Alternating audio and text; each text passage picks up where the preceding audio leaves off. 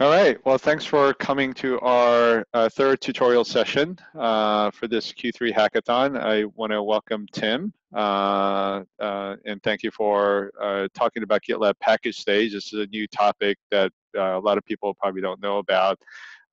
So Tim, I think this would be a great opportunity to not only give us an overview, but where community members can help and make GitLab better. So I'll turn things over to you.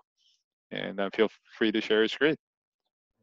Thanks, Ray. I really appreciate the chance to talk to everybody today about some of these features. I have a short roadmap presentation that I put together.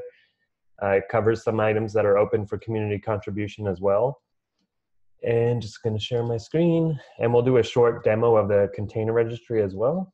And Ray, can you see my screen okay? Looks good. Okay. Cool. Let's start out with, okay, so I'm Tim, the product manager for the package stage, and we are basically responsible for the container registry and our different package manager integrations, which includes NPM and Maven. Conan is coming soon, launching in a couple of weeks, and after that, we'll be working on NuGet, which will help support .NET developers.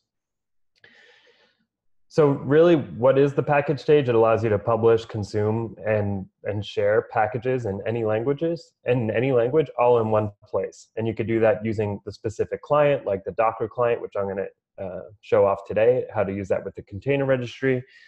You could also use GitLab CI/CD and be able to publish these packages. So for us, our North Stars are the universality of the product. We want to be able to support all different languages, not just Maven or not just Java and JavaScript. We want to support Python, Ruby gems. There's a tremendous value in us supporting all of the languages that our users need.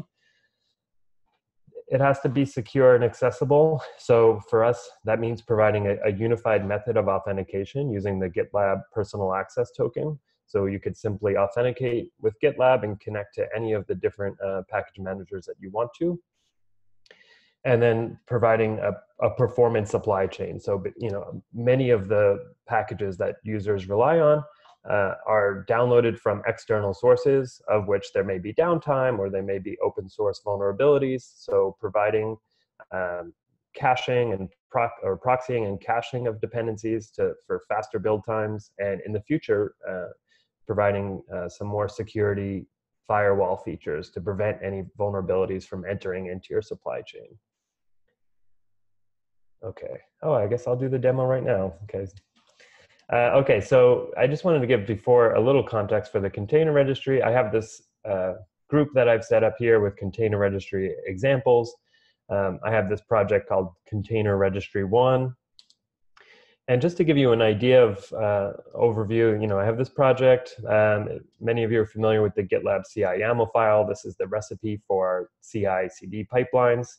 It includes a Docker file, and then the app itself is really simple. It's just going to open up and say, hello, it's Tim, and I'll be able to, and it'll show which host it's being hosted on.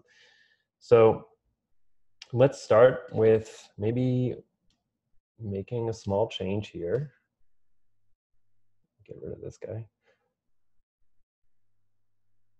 I'll just add my last name to the hello, it's Tim. And commit changes.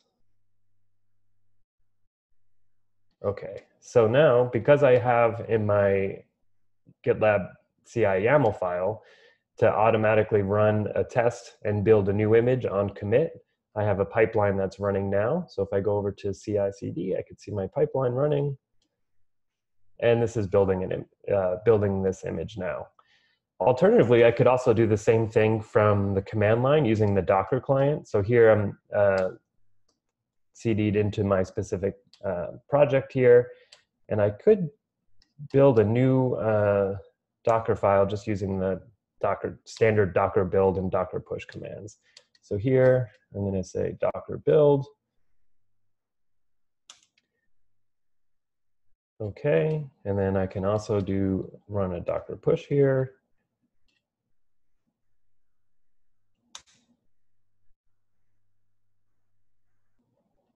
Okay.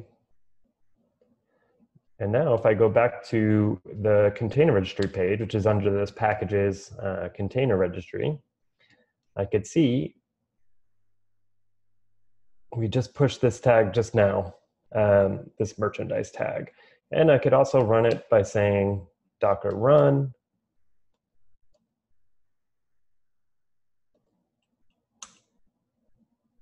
Okay, so this is running. Let's get a view of which containers are running on the system now. I could see here that the ID is 0AA408. So let's see where, and here it is. Hello, it's Tim, and 0AA4. So it's the same image that is running, or the same container, I should say. So we just built and published a container. Let's go back and check on our CI/CD pipeline, which finished successfully. And so we should see another image pop up in our container registry as well. That'll probably be here. And we could see latest was updated a minute ago, and this came from CI/CD. So a couple of things that we're working on here is improving this user interface. We recently added the ability to select multiple images for deletion. We're going to be adding more things like sorting and search in the future. Okay, so I just wanted to give a quick overview of how you could build, publish, and consume Docker images using GitLab. And let's go back into the presentation.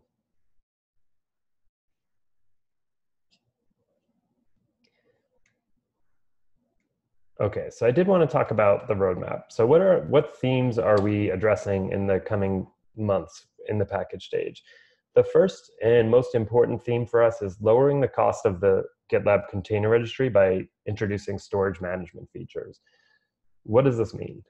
For a lot of our customers and for GitLab ourselves, we don't have a lot of features for cleaning up the container registry, for programmatically untagging images, and for running inline garbage collection. So that's a big, highly requested feature for us. Many of our customers and users are asking for this. And I'll dive a little bit more into what that means in the upcoming slides. The second theme spans the container registry as well as our other package manager integrations. We want to improve usability by standardizing authentication and functionality. The idea is we want parity across all of our different integrations. That means that you should be able to always authenticate using your GitLab personal access token. It means that you should expect the same functionality from integration to integration, meaning that you could build and push images or packages using the client or CI, and all of it should just work. We've made a lot of progress on this theme in the past months. And then we want to expand our user base by integrating with additional highly requested package managers. And we'll go over what that list is in an upcoming slide. I suppose I should pause here. Are there any questions? Ray, do you have any questions? Or? No, I think we're good. Yeah. Okay, cool. We'll keep going. Yeah.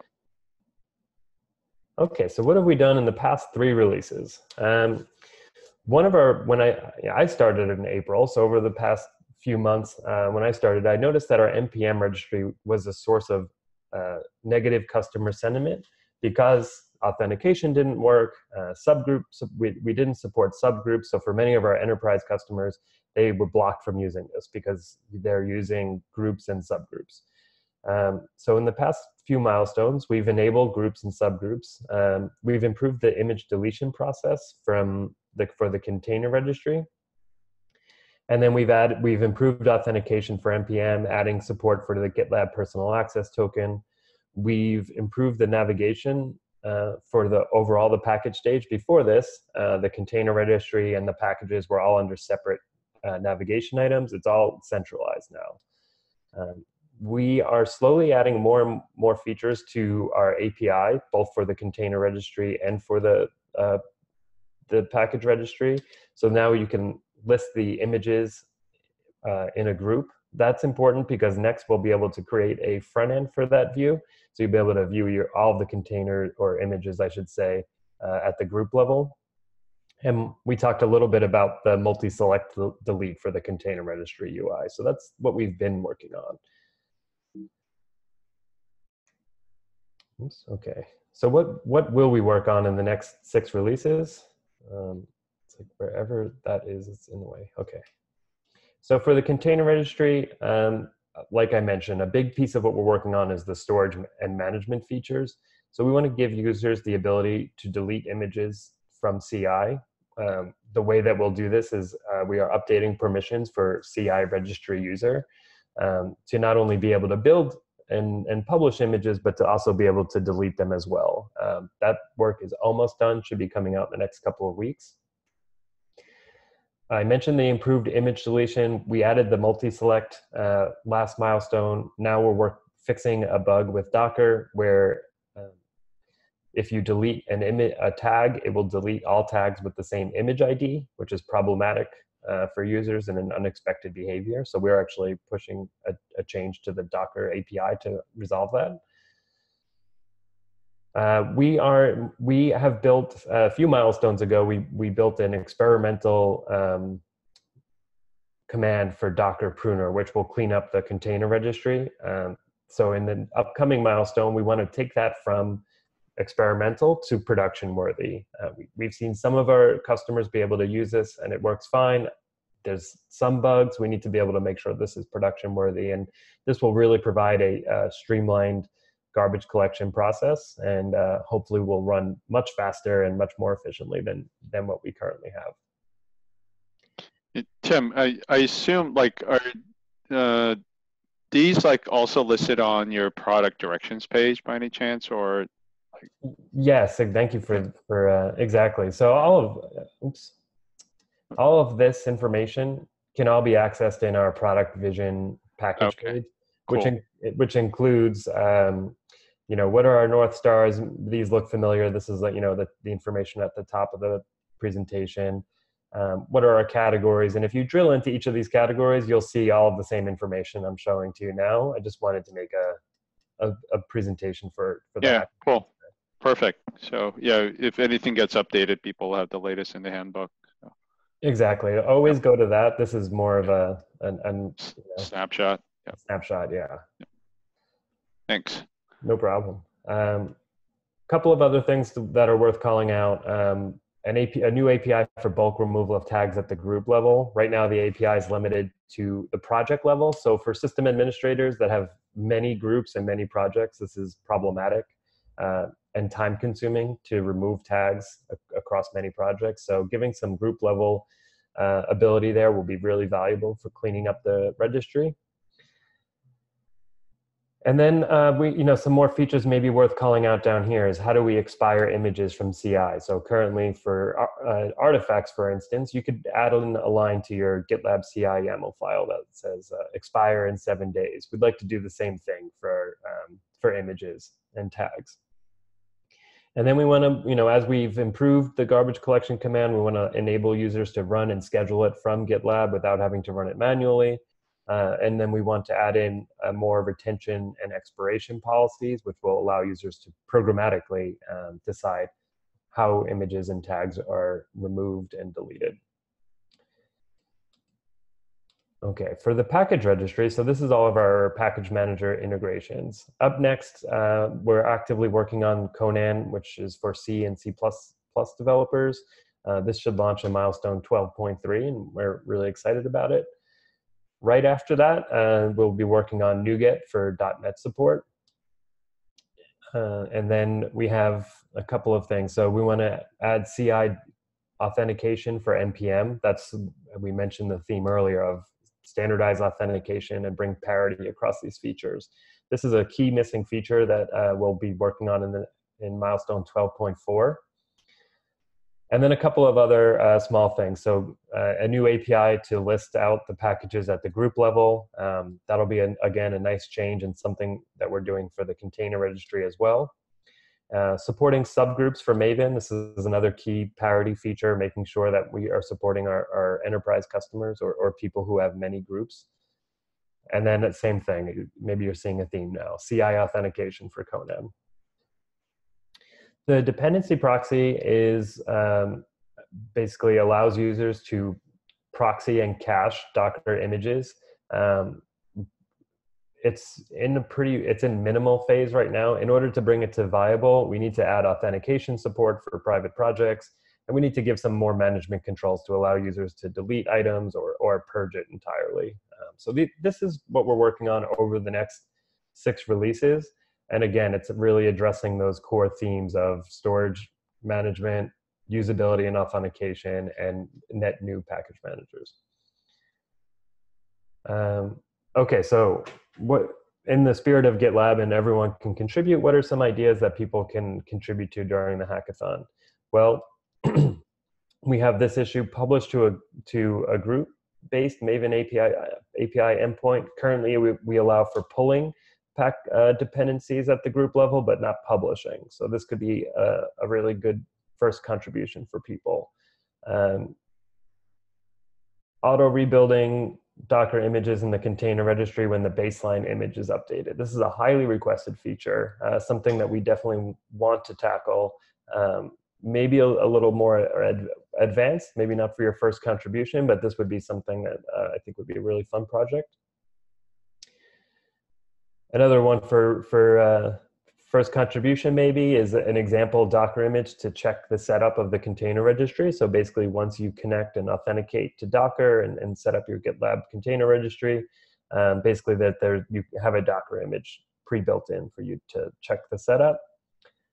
And then finally, showing container registry push events in the GitLab activity feed would be another valuable thing. So when a new image is pushed or updated, basically showing that detail on the activity feed for people to consume. Well, yeah, definitely appreciate that, Liz. And I mean, people typically ask for a starting point on where they can get started in different product stages. This is great. And for in case people are watching the recording after the hackathon, if these issues haven't been taken up during the event, I mean, obviously you're welcome to raise your hands and just mention me or Tim, and then we'll do our best to help you out as you work on an MR. So, perfect, thank you. Yeah, sure. And just real quick, I wanted to give an overview of what's coming next in terms of package manager integration. So we mentioned Conan and NuGet. After that, we're planning on PyPy to support Python developers, then Ruby gems, then Helm charts are our next 3. And how does this compare to GitHub's package registry? They have some of these integrations, but the feature is still in beta. So we're hoping to launch some of these in the coming months. Okay, I could just go through quick these updates. So for the package registry, we mentioned Kona and NuGet. We mentioned subgroup support for Maven. We also have some UI improvements that we'd like to make. So allow for sorting of the packages list and allow to delete files from the packages UI. For the container registry, we're also conducting user research. So we're currently surveying system administrators and developers to understand the required metadata for the container registry. And I could take a minute to talk a little bit more about that. So, here in our container registry UI, we're showing some very basic metadata. We're not really taking advantage of the fact that this image we built a few minutes ago from CI, and we're not showing which commit it came from or which job ID it came from. So understanding what metadata would be useful in this table through survey and user research, and then actually doing the work to make sure that it's populated here and that we're helping users as much as possible. And a couple more slides here. The dependency proxy, really we're just planning the next set of features for broad support and adoption of this feature. It's pretty early on. It's still in the minimal phase. This might be more towards the end of the year that we start to work on this. And for Helm charts, again, a similar story. Helm v3 is coming out in the coming months. Azure DevOps supports announced Helm support with their container registry. We will probably do something similar as Helm v3 is changing how it operates to use a container, to use a Docker file or container registry as storage for the Helm chart. So we'll probably do something similar. We're just doing some user research on that one as well. And then just in terms of people, so we had 5 new hires start between July and August. The package team today, we have 3 engineers, we have 2 managers, we have a product designer and a product manager. We have a new